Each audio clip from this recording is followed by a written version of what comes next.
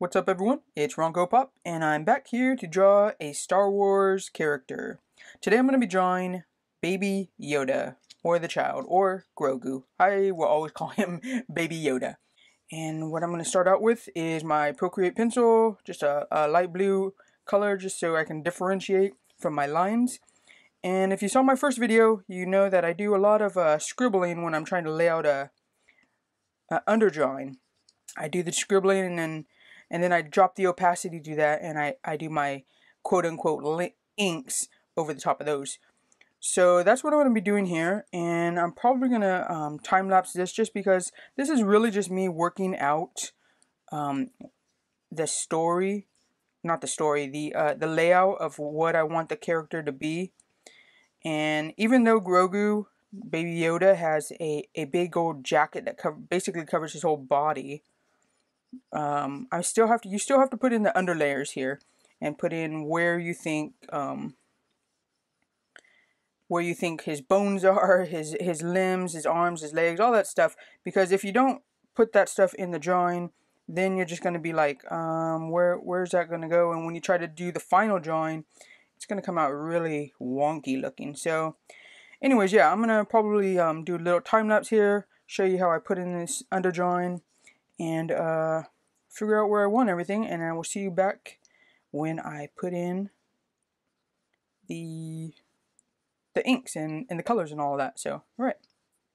I'm drawing him because I just watched the Star Wars Vision show, and I really liked that show.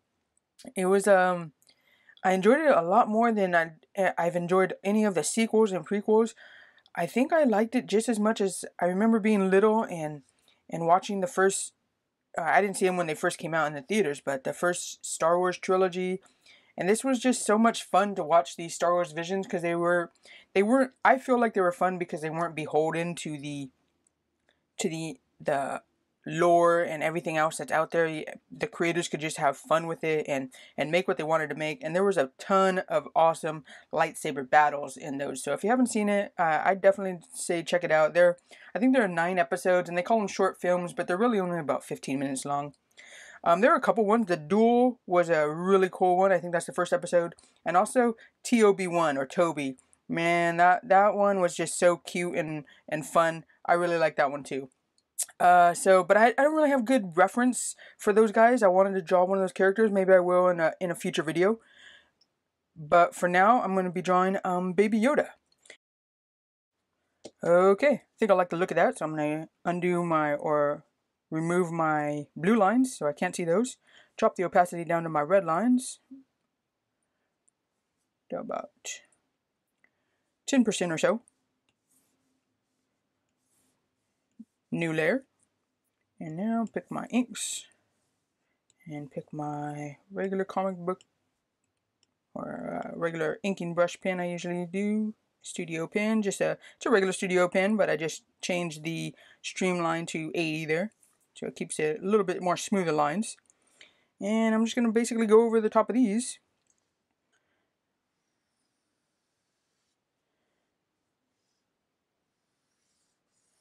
And ink away. Yeah, Grogu was such a fun character in The Mandalorian.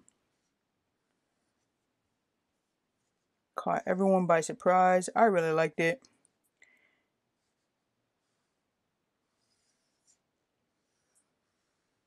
It'll be interesting to see what they do, if they do anything to, you know, update his story or something after he got saved at the end of season 2. But it doesn't look like we're going to get a season 3 for a while. Right here, I'm just kind of adding a little bit of embellishments to the I don't know what you would call it. Is he wearing a robe? Something, whatever he's wearing.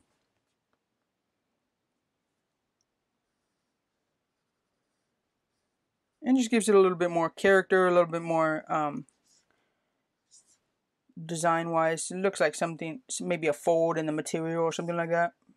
Just adds a little bit more to the drawing. Going for the arms here.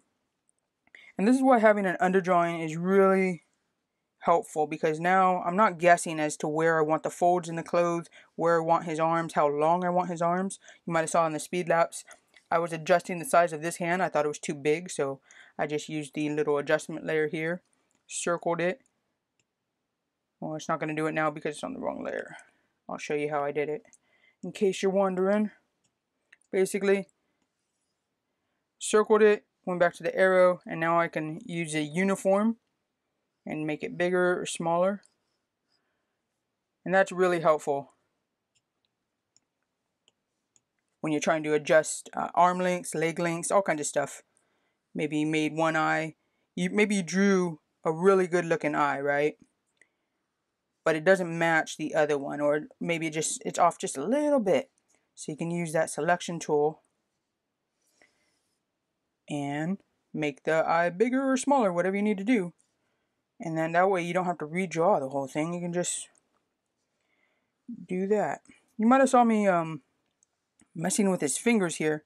I was going to give him pointy fingers. See, I'm doing it again. Because he has pointy fingers in the show. But, I don't know, stylistically, I think I wanted him to have more rounded fingers. So that's what I went with there. Don't like that.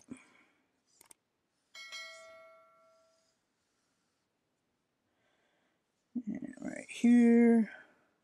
A little bit further out. There we go. I've got a thumb here. Couple fingers.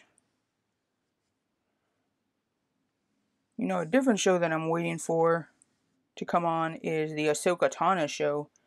That was another cool character that I, like a lot of people, I really didn't like when she was first introduced way back when in the Clone Wars. I think she was first introduced in that one animated show, not the one that everyone knows, but the very first one that had kind of a different style. And yeah, I just thought she was so annoying and whiny, but really throughout the years she has grown into like a really favorite character of mine in the Star Wars world.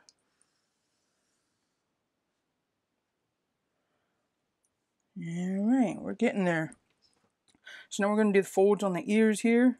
Just kind of pressing down to get that better line weight there. And then thin it out at the end. Try to do the same thing over on this one.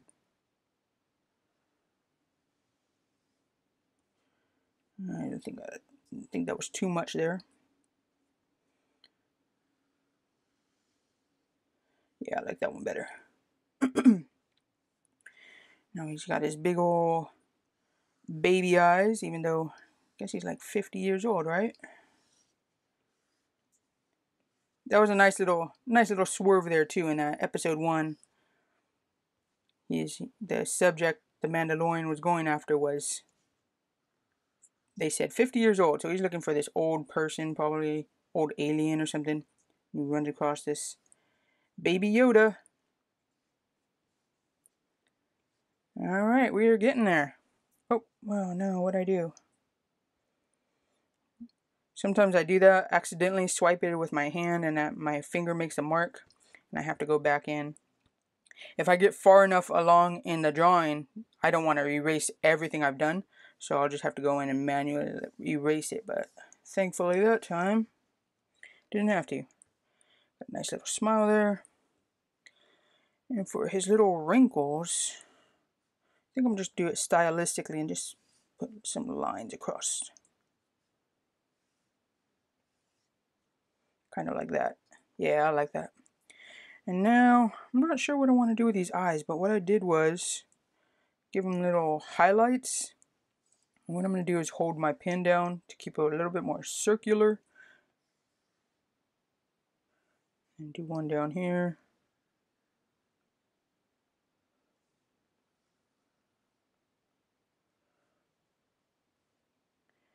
And now, now we're just about ready to move on to colors. So I'm not going to fill these in with inks because I want to see, I might want to fill it in with a dark black color and then leave a little white down here. Or fill the whole thing in with black. And so we'll figure that out in a second. But first, pull up my color palette. To figure out a color for his coat. Oh wait, before I do that, I'm gonna rename this real quick so I know what I'm doing. Inks, new layer, throw that one underneath it. Set my inks to reference and lock it so I don't accidentally color that layer. Alright, so now let's see, maybe a little bit more grungy. Yeah, I like that one better. Alright. And then for the Baby Yoda skin color, I'm gonna go with a green, but it's almost like a muted forest green, kind of. Ooh, I really like that one. I think I'm gonna stick with that one. I'm gonna go back to a regular studio pen that doesn't have anything messing with it, so it's super easy to color with. Alright. Whoops.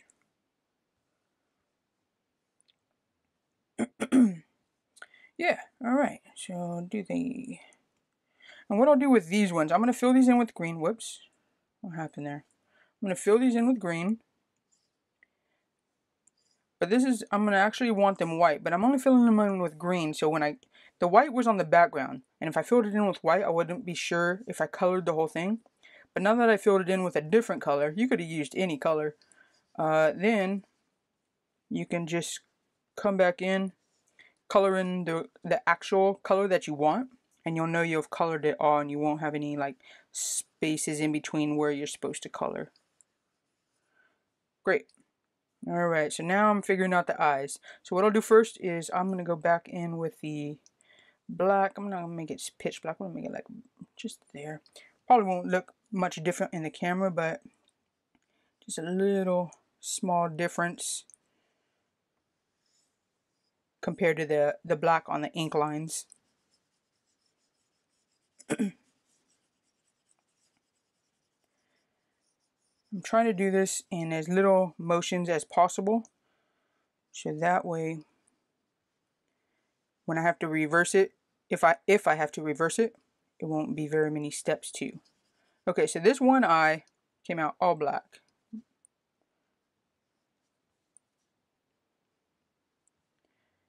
And I think I kind of like that, but what I want to do is change this to white.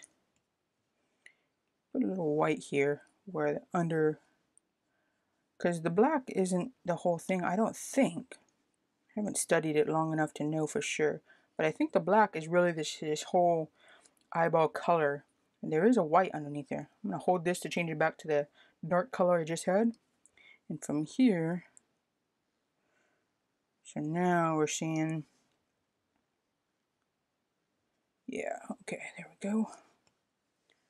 So now now that I have it like this, I can compare if I like this eye better with the white marks in the corners, or if I like the other eye better with it all dark. I'll be able to find out in just a second as I finish coloring this in.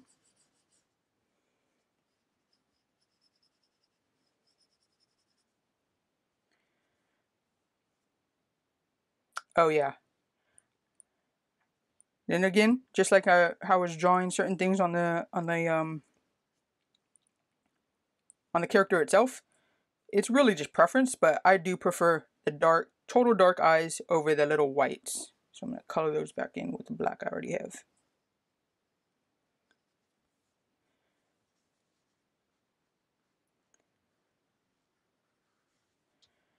Alright, looks good. Next, I'm going to just add some shadows and we'll be done with Baby Yoda. So I'm going to do a test shadow first. What I'm going to do is shake the dark brown color that I like to use for my shadows. You can use any color. If you want a dark brown, just go to the brownish and go down. I'm going to pick a new layer. Well, I think I already did. Yep, I made the new layer. Change this one to shadows.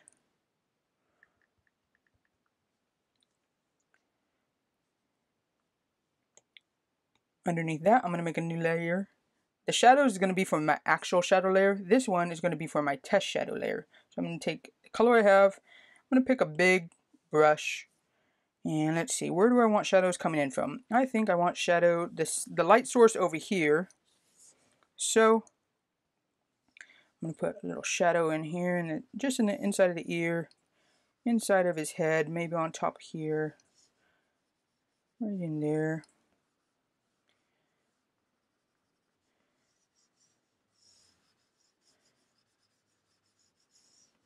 And I'm just being real rough with these right here, just because this is just giving me an idea of where I want the shadows.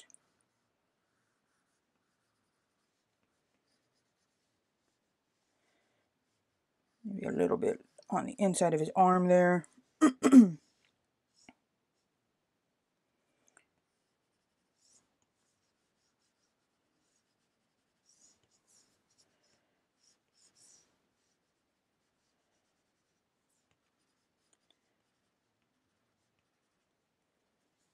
Alright, yeah, I think I like that. Not very many, doesn't have to have a whole lot. Keeping him in too many shadows might take away his little fun and cute look that I'm trying to go with. So go back up to shadows. On my test shadow layers, I'm going to drop the opacity just like I did with my underdrawings. A little darker there. Shadow layer.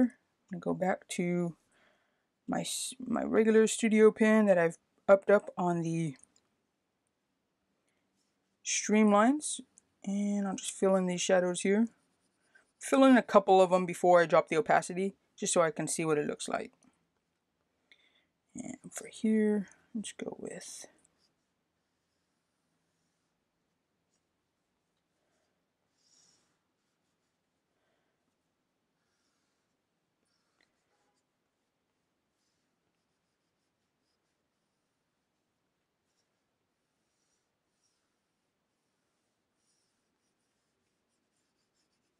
alright.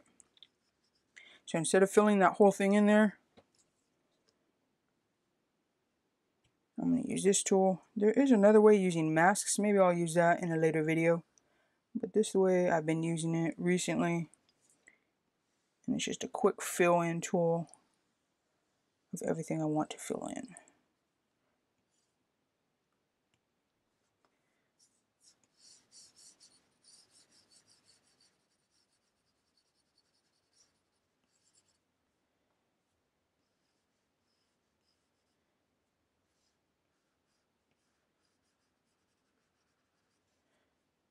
Okay, I think I like that. What I'll do is drop the opacity on this one. Usually about 40 to 50%, somewhere in there is where I like to stay. That looks pretty good. Yep, like that. So now I'll finish it up with the rest of it. And I'm just going to do a time lapse here just because you saw my underdrawings for my shadows. It's the same concept that I'm using when I'm doing the underdrawings for the actual figure. But all I'm doing now is going over where I want my shadows and filling those in. So I'll talk to you in a few seconds. Alright, I'll give it a try. No, try not. Do or do not. There is no try. Okay, and we're back here. Take off my underdrawings for the shadows. See if I left any spots here. Doesn't look like it. Yeah, I really like the way that came out. And now I just want a shadow underneath him. I was going to use the same shadow level or shadow layer that I used to create the shadows on the character itself. But it's too light for the shadows on the ground, I feel. So what I'm going to do is do one more layer underneath. Same brown color. And I'm going to take off reference on this because we won't need it. And down here, what happened? Oh, this one is locked. So go to that layer.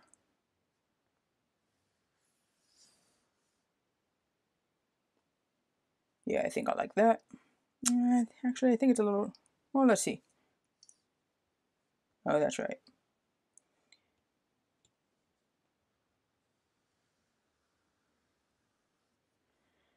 You have to connect your lines. I forget that all the time.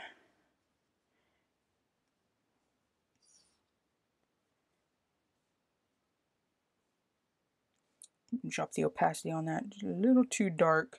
Almost looks like he's going to jump through a portal or something, but right there. There we go. Take off my underdrawings completely now. And there we have it. Little Baby Yoda with a little shadow underneath. Grogu for the purists out there, but he will always be Baby Yoda to me. Anyways, I hope you enjoyed this video. If you did, please like and subscribe down below. We're going to be doing some more videos in the upcoming weeks. In October, I'm going to be doing a Let's Draw for different Halloween movies, or what are they called? Yeah, Halloween movies, basically. But not just Halloween, the actual Halloween character, Michael Myers, I think his name is. But like Freddy Krueger, the clown from It, the, let's see, Chucky, all kinds of those characters. I'm going to be doing some of those for the month of October, since it is the Halloween month. So yeah, please, if that sounds like something you like, if you like these videos I've posted so far, please like and subscribe. Leave a comment down below if you want me to draw something in particular. I'm always taking suggestions for the future. And I will see you in the next video.